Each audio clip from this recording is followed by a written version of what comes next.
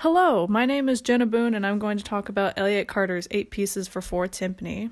I'm going to give a biography on Elliott Carter, a brief history on the 8 pieces, and then the bulk of this lecture will be me talking about how I believe these 8 pieces are connected to each other.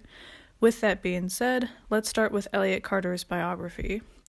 Elliott Carter was born on December 11, 1908 in Manhattan, New York. Regarded as a major American modernist composer of the 20th century, his musical style is known for its personal rhythmic and harmonic language, including lots of rhythmic layering and metric modulations. His music also has combined elements of European and American modernism to it because he spent most of his childhood and some of his college years in Europe. He died on November 5, 2012 in New York, New York. Living to be almost 104 years old, he was one of the oldest major composers that ever lived. In his lifetime, he wrote 176 works, which include orchestral, chamber, solo, and vocal works. Some of his famous works include cello sonata, his string quartets, and variations for orchestra. Pieces of his that included percussion were triple trio and double trio, which are mixed instrumental chamber pieces. Aside from 8 Pieces for Four Timpani, the only other percussion-only piece he wrote was Tintinnabulation, which is a chamber piece. He did not become famous for his percussion pieces or parts, but in the percussion world, he's famous for 8 Pieces for Four Timpani. Why? First, let's learn about the history of these 8 pieces. These pieces were written around the turning point of his musical style. I mentioned that his music was known for its personal rhythmic and harmonic language, including lots of rhythmic layering and metric modulations. However, it wasn't always like that. Before 1950, his music was regarded as being more neotonal. These pieces weren't as famous as his later pieces, as he was still trying to find his own musical style. It was around 1950 when he started writing more modern music, and that's when his music started gaining more recognition. He is known for creating metric modulation, which is the changing of both the meter and tempo into another through the use of the previous note value or note groupings. However, Carter needed to practice this metric modulation, and thus the 8 pieces were born. Carter himself said that he wrote these pieces as an experiment to prepare for writing his first string quartet with metric modulation. In 1950, Carter wrote 6 of these pieces, and they were called 6 Pieces for Kettle Drums. In 1966, he wrote 2 more pieces and revised the original 6. They then became known as 8 Pieces for Four Timpani. This is what the covers for 6 Pieces for Kettle Drums looks like. The one on the left looks like the older one of the two. It appears that he was going through some name changes, not only with the title of the set, but also the title of some of the pieces. The order of the pieces in 6 Pieces for Kettle Drums is different from what the order for 8 Pieces for Timpani is. The image on the right has Carter's red markings that show him preparing to not only turn these 6 pieces into 8 pieces, but also accommodate the revisions that he made to the original 6. In 1950, he wrote 6 of these pieces, and then 16 years later, he wrote 2 more and revised the original 6. But what exactly did he revise in the original 6, and what did he do to the 2 new pieces? The similarities are the rhythms, length of each piece, dynamics, metric modulations, and polyphonic texture. So basically, the foundations for these pieces stayed the same. He wanted metric modulations, so he wrote them and kept them the same through the revisions. But now let's look at the differences. The differences are what makes these 8 pieces so famous in solo timpani repertoire today, and what marked the importance of having timpani as a solo instrument. The use of different mallets and beaters and using different parts of the mallets is used in the first piece saeta, the second piece moto perpetuo, the 4th piece recitative, the 6th piece canto, and the 8th piece march. In Carter's defense, though, he did utilize the use of different beaters in march, but it did change up a bit in the revision, and march was the only piece from the original 6 to utilize this feature. Another difference is the use of different playing zones. The 3 different playing zones he uses are rim, indicated with an R, normal, indicated with an N, and center, indicated with a C. The only pieces that this is not used in are the 2 new pieces, Adagio and Canto, or the 3rd and 6th pieces, and March, the last piece. An interesting extended technique that Carter uses in these pieces is the use of octave harmonics. He utilizes this throughout the 3rd piece, Adagio, and a little bit in the 4th piece, recitative. Another technique that he uses is sympathetic resonance, but that is only used in Adagio.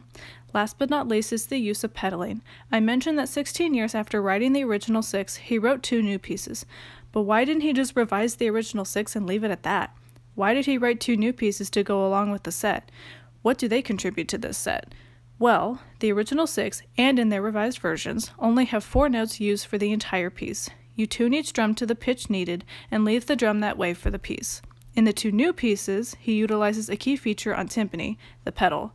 Adagio and canto have set notes in the beginning, or in Adagio's case, one note, and from there you have to change the pedal to the rest of the notes. Now let's take a closer look at what these different playing positions and strokes look like and sound like. What makes these pieces so innovative for timpani as a solo instrument is that this piece uses different playing zones and strokes to produce different timbres. When timpani is played in the normal playing position, notes always resonate for a long time after they are played. This is what playing in the normal playing position sounds like.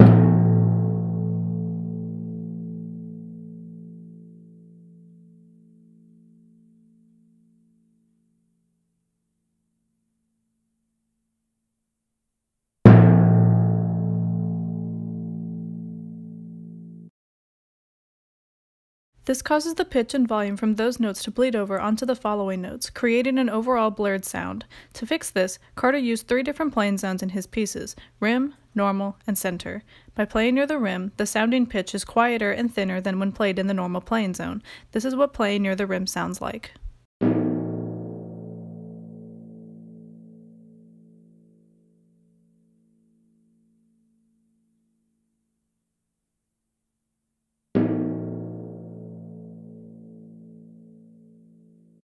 By playing in the center, the sounding pitch is fuller than when played by the rim, but does not resonate like it would in the normal playing zone. This is what playing in the center sounds like.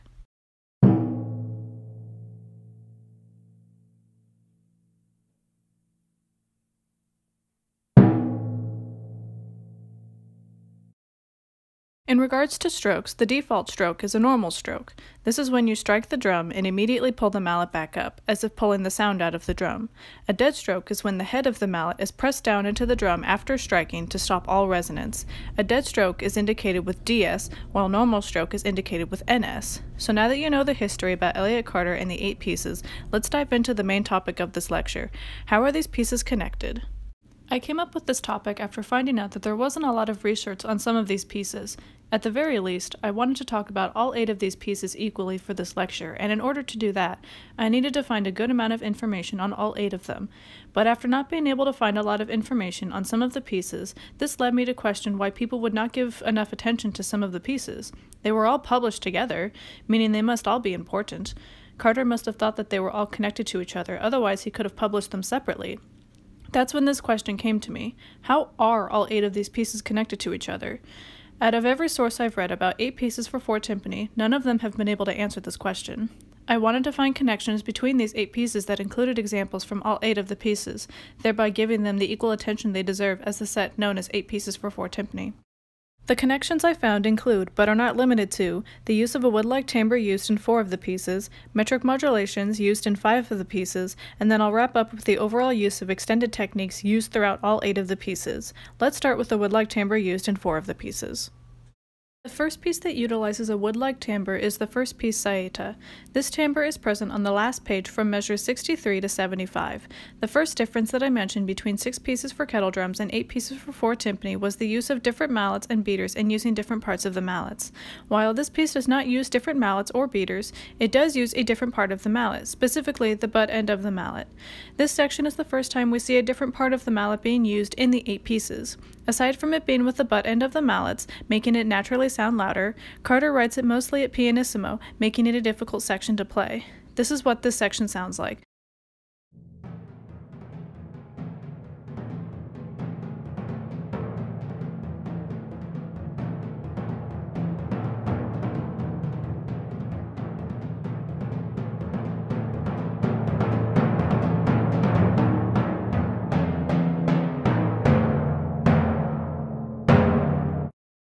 I think this entire section may be foreshadowing Moto Perpetuo, the next piece in the set, although it is unknown if Carter did this on purpose or not. Moto Perpetuo may not be played with the butt end of the mallets, but it is played with a special pair of mallets that give off a wood-like timbre, is mostly at quiet dynamics, and is very fast, much like this section in Saeta. The special pair of mallets that Carter wants for Moto Perpetuo is cloth-covered rattan sticks. According to the performance notes, special rattan sticks with cloth-covered tips produce the best effect. The image on the left is from the performance notes and shows what type of mallets Carter wants for this piece. It is implied that the timpanist needs to make these mallets. The images on the right are the mallets that I made for this piece. I used wooden dowels for the shafts, a couple layers of fabric held together with small elastic hair ties, and then stick tape on the bottom of the shafts. Cloth-covered rattan sticks give this piece the wood-like timbre that is present in Saeta, but Carter takes it one step further in this piece. In modo perpetuo, you are not only supposed to play on the head of the mallet, which is default when playing timpani, but there are also times in the piece when the timpanist is supposed to lift the mallet up and play with the tip of the mallet. This, plus the 3 different playing zones, means there are a total of 12 different timbre possibilities in this piece, and they all revolve around this wood-like timbre. In this piece, he uses 8 of the 12 different timbre possibilities. It's interesting to note that he used 8 timbres when there's 8 pieces, although it's unknown whether he did this on purpose or not. Out of the 8 pieces, modo perpetuo is the only piece that utilizes this many timbres, and Carter did this because originally there weren't any different playing zones, which made all of the notes in this piece bleed over each other, and the notes weren't very discernible. In order to make it not sound like a drone, Carter utilized all of these different timbres. This also meant that the timpanist would have the added challenge of playing all of these different timbres at quiet dynamics. This is what part of modo perpetuo sounds like.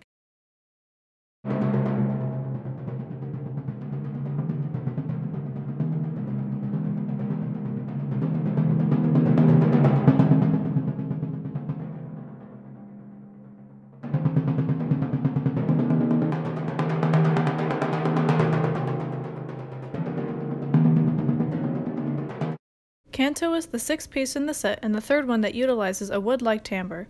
This piece is played entirely with snare drum sticks. Something that he writes in this piece is sneak entrances. According to the performance notes, the sneak entrances should be soft enough to be covered up by the ring of the previous loud notes. This is another instance of Carter writing something with a wood-like beater and writing soft dynamics for it. Naturally, wood beaters would produce a loud sound, so when asked to play at a soft dynamic, it is difficult. It is unknown why he did this, but it is known that both he and Jan Williams, to whom this piece is dedicated to, liked the sound of snare drum sticks more than hard-felt timpani mallets for this piece. This is what the first 3 systems of canto sound like.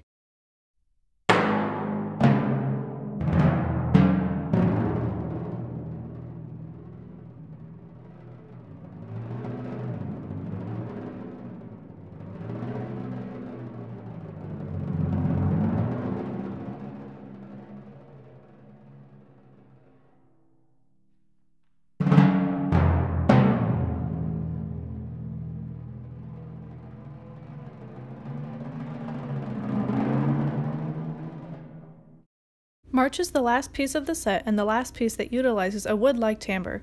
Much like Saeta, this piece gets its wood-like timbre from using the butt end of the mallets. Although, unlike Saeta, the use of the butt end of the mallet is used for most of the piece. For most of the piece, one hand plays with the head of the mallet and the other hand plays with the butt end of the mallet.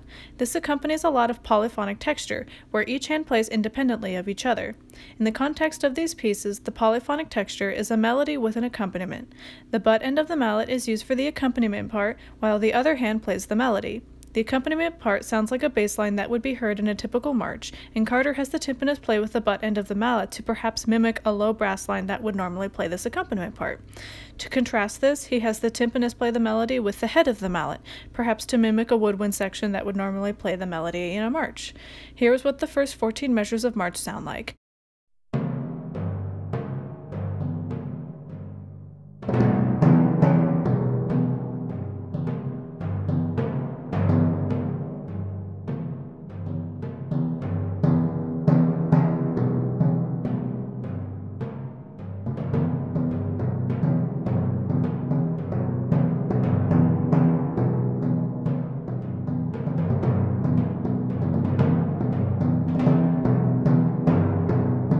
In conclusion, the use of a wood-like timbre is used in 4 of the 8 pieces, the first piece Saeta, the second piece Modo Perpetuo, the 6th piece Canto, and the 8th piece March. The timbre in Saeta and March come from using the butt ends of the mallets. In Modo Perpetuo, the timbre comes from the cloth-covered rattan sticks, and the timbre in Canto comes from the snare drum sticks.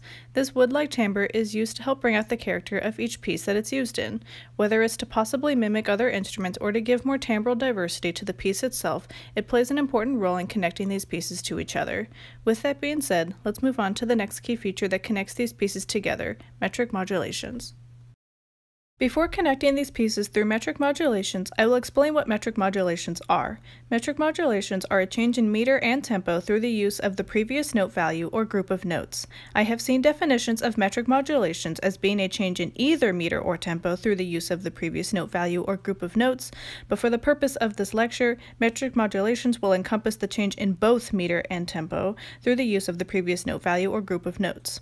The purpose of a metric modulation is that there is some pivot note value or group of notes that is taking us from the old meter and tempo to the new meter and tempo. If there is no pivot, then it is just a meter and/or tempo change.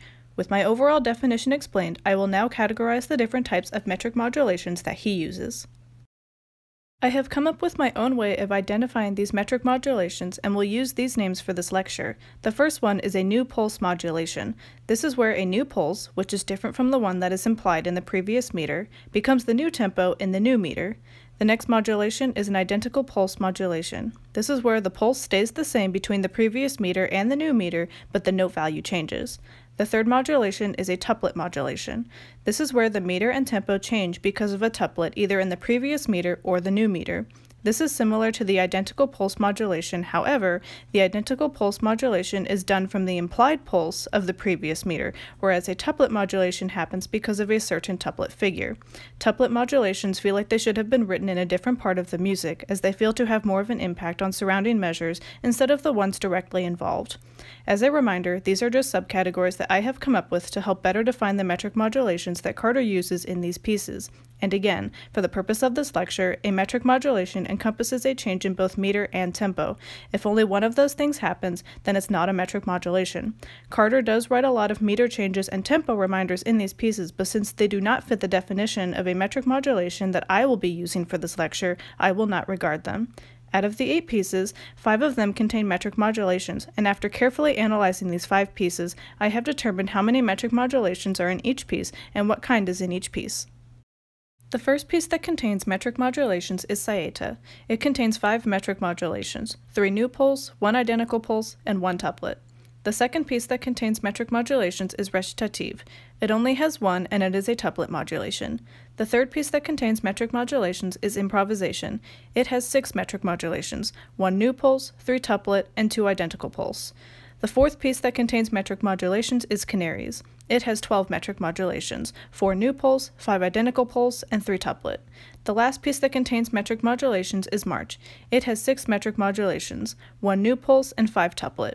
After reviewing this information, I found that recitative and march are the only 2 pieces out of the 5 that do not contain all 3 different types of modulations, and they also happen to have the same amount of metric modulations. I also found that canaries has the most metric modulations, while recitative has the least amount. I will now provide examples of each of the 3 different kinds of metric modulations that Carter uses.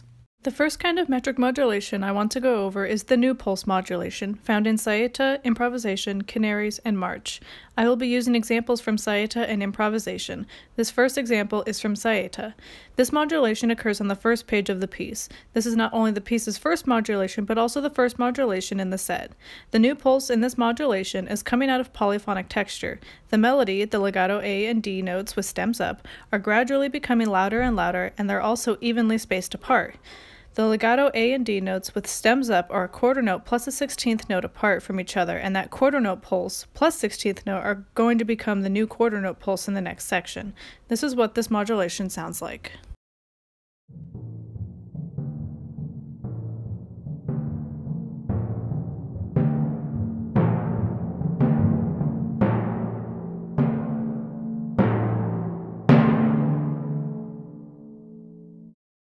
The next example is from improvisation. This modulation is on the first page of the piece. This one is simpler than the one from saeta in that there is no polyphonic texture. In this example, the dotted eighth notes become the new quarter note pulse. Here's what this section sounds like.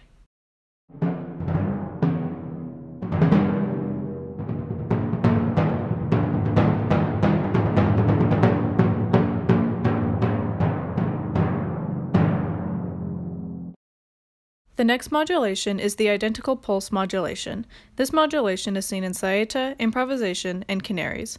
I will be using examples from saeta and canaries. The first example is from saeta. This modulation occurs on the second page of the piece. I call it an identical pulse modulation because the implied pulse from the previous meter is staying the same through the next meter, but the note value changes. In this example, the implied pulse before the modulation is the quarter note pulse. After the modulation, the pulse stays the same and becomes the implied pulse of the new meter, but the note value changes. We go from putting 2/8 notes to a pulse to 3/8 notes to a pulse. Here's what this modulation sounds like.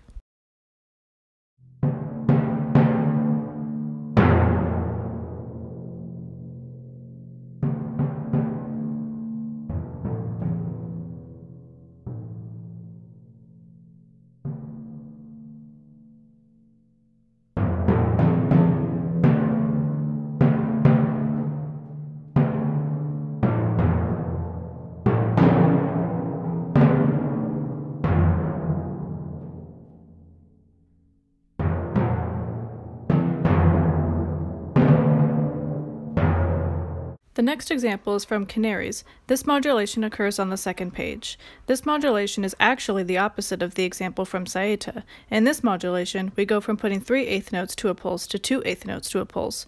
Here's what this modulation sounds like.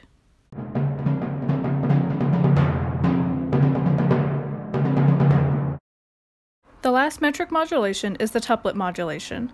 This modulation is seen in all 5 of the pieces. I will be using examples from recitative and march. The first example is from recitative. This modulation is on the second page of the piece. In this modulation, the quarter note becomes the dotted eighth plus a 16th note.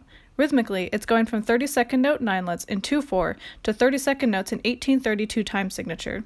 If you just heard these two measures together, it probably wouldn't sound like a metric modulation happened. At best, you'd maybe think an identical pulse modulation happened because all that's changing is the note value, but the pulse is staying the same. However, if we play this entire excerpt, it is more clear that a metric modulation happened because we do not keep playing 32nd notes in groups of 9. Starting at measure 27, we start playing 32nd notes in groups of 7, making the tempo sound faster, and that's because it is. This happened because of the tuplet modulation that happened a couple measures prior. When I was first explaining tuplet modulations earlier, I said that they seem to have more of an impact on surrounding measures, and this is a great example of that. The modulation happened between measures 24 and 25, and it didn't feel like it until measure 27. Here's what this excerpt sounds like.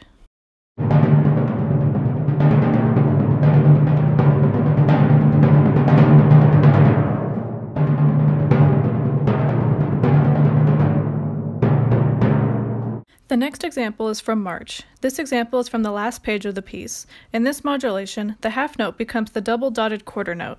Rhythmically, it goes from 16th note 7-lets in 3/2 to 16th notes in 7/16 time signature. This modulation is not much different than the previous one. If you just heard these two measures together, it probably wouldn't sound like a metric modulation happened, but when you play the entire excerpt, it does sound like a modulation happened. In measure 56, we start playing 16th notes in groups of 4 and then 3, reminding us that the tempo is faster, but it just didn't sound like it until this measure. Here's what this modulation sounds like.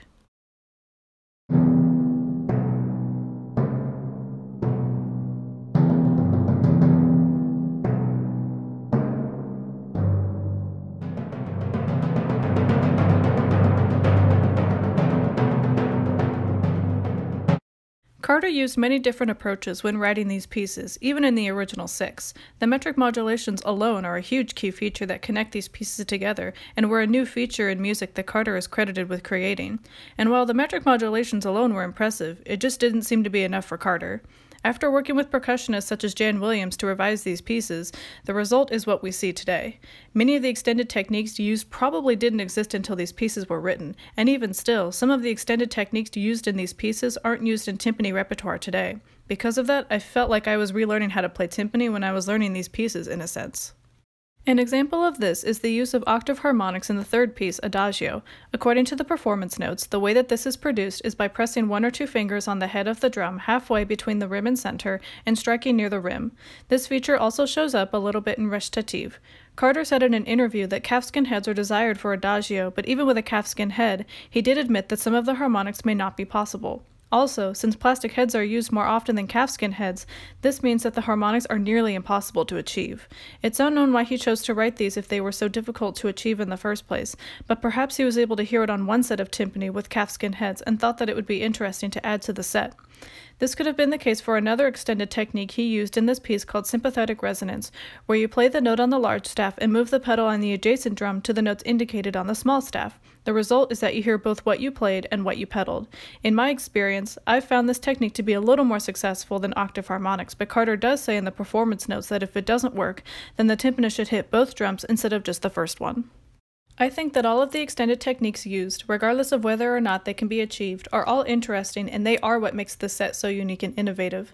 The connections that I've talked about in this presentation make them even more incredible than if they were standalone pieces. This is a revolutionary set of timpani pieces that paved the way for more interesting timpani pieces to come. If these pieces didn't exist, we probably wouldn't be anywhere where we are now in timpani repertoire. It's because of this set that I've become a better timpanist and overall a better musician, and it's because of the opportunity I was given to do this presentation that I've been able to appreciate the set even more than I already did. My intention with this presentation has not been to talk about everything Elliott Carter did with these pieces and try to figure out his entire thought process when writing them, but rather, my intention has been to present a new perspective on this set. My intention has been to show that this set is not just about one or two pieces, but rather, it's about all 8 of them and what they do together as 8 pieces for Four Timpani. Thank you so much for watching my lecture presentation on Elliott Carter's 8 pieces for Four Timpani. I'd like to extend thanks to my current percussion instructor, Chris Froh, and my past percussion instructors, Ben Prima and Dan Kennedy. Because of you 3, I was able to learn all 8 of these pieces in the first place. And extra thanks to Chris for not only providing the audio for the different playing zones, but for suggesting I do this presentation for my junior recital requirement in the first place, making it so that I could do it, and also for supporting and guiding me through the whole process. I'd also like to thank the CSUS School of Music faculty and administration for being supportive and accommodating to my recital needs, and also making it so that I could do this presentation. And of course, thanks to my family, friends, and boyfriend for supporting me on my musical journey and giving me the strength, motivation, and advice that I needed when I needed it most. Without everyone here, I wouldn't have been able to do this, so thank you again, and I hope you enjoyed my lecture presentation.